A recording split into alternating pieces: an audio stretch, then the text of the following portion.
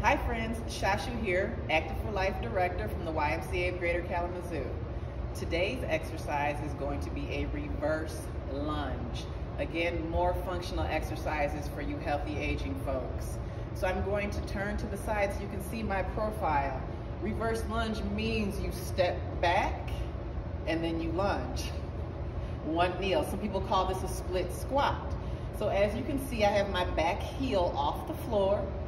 My front foot is completely engaged. My abs are in, shoulders are back and down.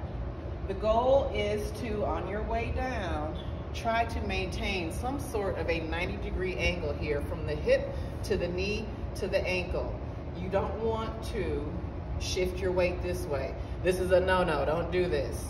This is when you start getting into knee injuries, and we don't need or want that. You want to make sure your weight is shifted back here. You're standing up tall, and then you're going to come up. That's your reverse lunge.